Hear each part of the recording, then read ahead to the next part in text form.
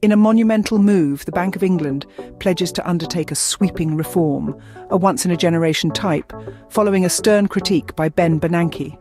Buckle up as we dive into this fascinating development. This isn't just any ordinary tweak or adjustment. We're talking about a comprehensive overhaul of the Bank of England's forecasting and communication practices.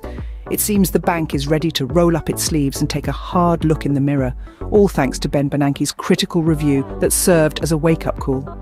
Bernanke's critique wasn't just a slap on the wrist.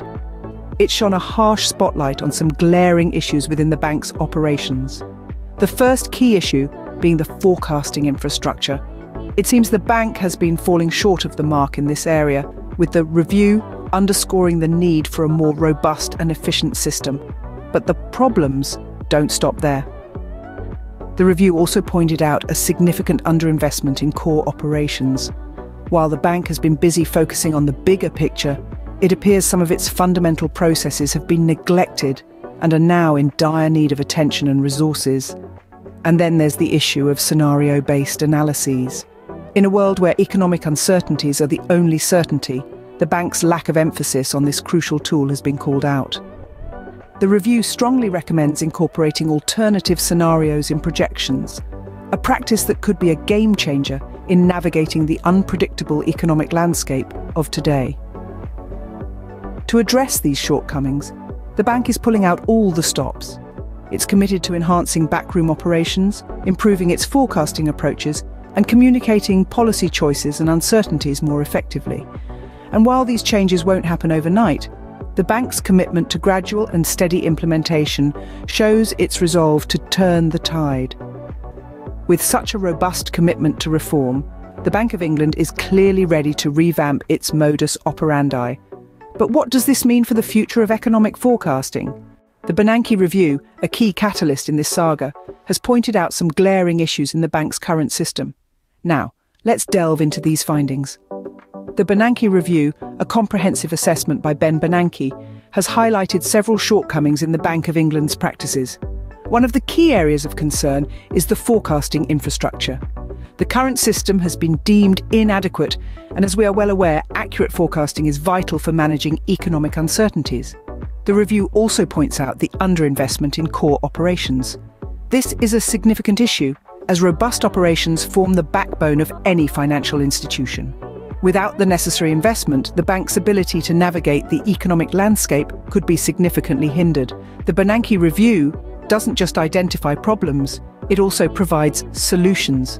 One of the recommendations is to enhance backroom operations. This is to ensure that the key functions of the bank, those that typically happen behind the scenes, are able to run smoothly and efficiently.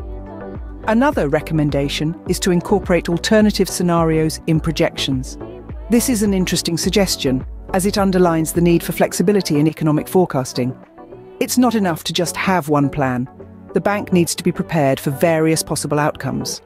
Finally, the review emphasises the need to improve communication of policy choices and uncertainties. In the world of finance, clear and transparent communication is paramount. Policy decisions can have far-reaching effects, and it's essential that these are communicated effectively to maintain trust and confidence. The Bernanke Review has indeed thrown light on some critical areas for improvement. Now the ball is in the bank's court to implement these recommendations. The bank has accepted the challenge, but how does it plan to tackle this mammoth task? Let's unravel the bank's roadmap for reform.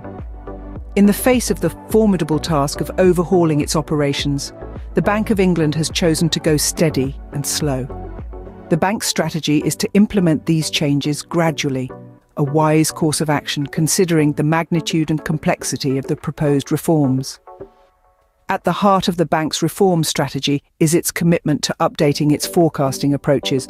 In a world marked by economic uncertainties and unpredictable fluctuations, having an accurate, robust forecasting system is paramount.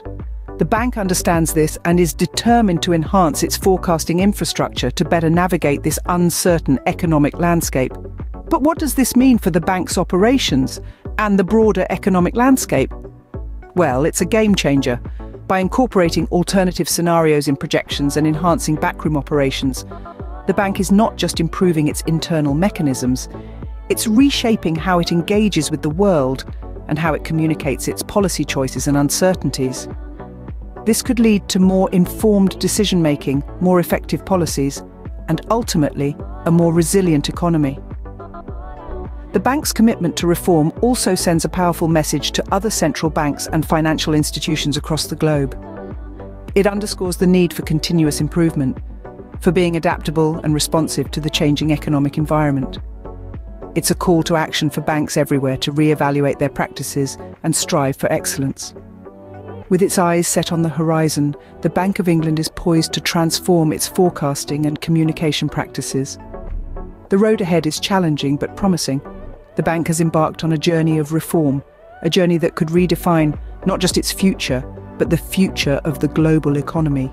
The world will be watching closely as the bank takes its first steps on this transformative journey. So the question isn't just about how the bank will tackle this mammoth task.